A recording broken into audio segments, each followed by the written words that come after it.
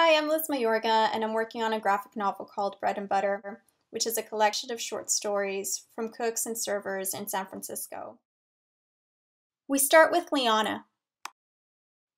Liana came to San Francisco thinking it was a bohemian city. She ended up befriending people who thought the same.